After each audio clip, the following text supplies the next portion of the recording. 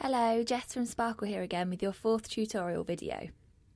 Now we've created a couple of scenes and learnt how to add sound, we're going to make some edits to what we've already created and fine-tune our project.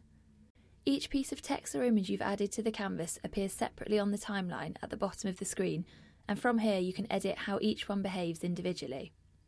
You'll remember from tutorial 2 that we have grouped our images into 2 separate scenes and set a camera position so they appear from the same position. If I quickly preview the first 3 items, you'll see what I mean.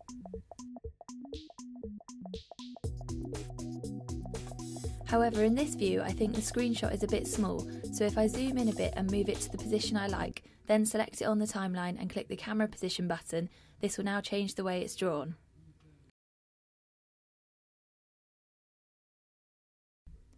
VideoScribe now draws this closer in before zooming back out to finish the scene. You can also amend timings on any of these timeline elements. For example, I would like the create a scene text to be drawn quicker as it's only a few words. To do this, select it on the timeline, pick drawing options from the list, and here I can drop the animate time down to 1 second. You also have options here for the pause and transition time as well. Pause will be how long the image holds on screen before moving to the next, and transition is the time the camera has to move to the next element, drawn from a new position. Click the tick and this will now be drawn in 1 second instead of 3. So far in our Scribe we have drawn all our images and text, but there are other options available to you. Move in can look really good on certain objects. For example, let's make a helicopter fly into our scene. Select the helicopter on the timeline, select drawing options and drop the draw box down to change to move in. This gives you some more options. For example, as we're flying in, I'm going to change the direction the image is moved in from so it's coming from the top corner of the canvas. If I preview this, you can see it's being brought in by the hand. For an even more realistic effect, I'm going to remove the hand on this image. Select Drawing Hand on the menu, pick No Hand from the list and confirm. Finally, I'm going to go back to the drawing options and add some rotation to the image. 10 degrees in this case, so it's flying down onto a screen. If we preview that change again, it looks much better. Another way to bring an item in is to morph it. This can be really effective for animating images in different ways. You can see our instant answer on morphing for more information on this.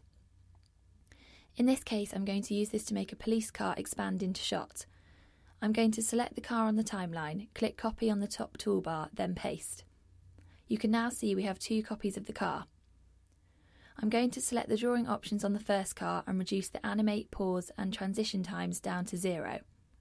This will mean it just appears on the screen. Then I'm going to scale this down so it's small and you cannot see it. If I then select the second car, go to the drawing options of that image and select Morph from the top drop-down list. I need to then select the image to morph from, in this case, the previous copy of the car. This is going to cause the full-size car to morph from the small one to the bigger one, expanding the image. You can also change the order things appear on your project, and this is just a simple click and hold on a timeline element and then drag and drop. For example, at the moment my create a scene text isn't removed until the end. However, if I select the scribble out white box and drag this so it's directly after the create a scene text, this will then be written and removed straight away. Also, we covered the no hand option on move in earlier, but there are lots of hand options available in VideoScribe. If I pick the drawing hand option on this scribble, then I can go into any of the hand profiles on the left and see the different options. Each hand profile has an eraser in it, as we are rubbing this out and I'm going to use this for the image.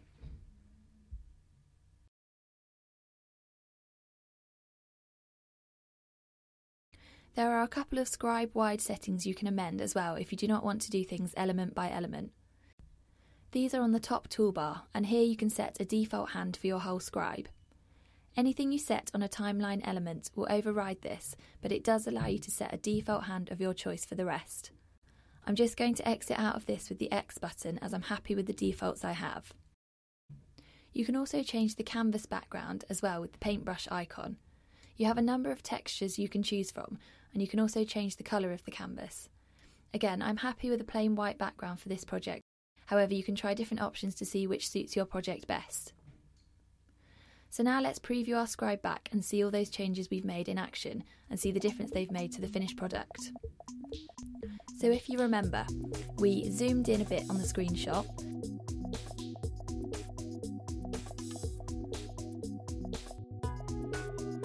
we sped up the writing of create a scene and then changed the order so it's removed straight away using an eraser rather than the default hand.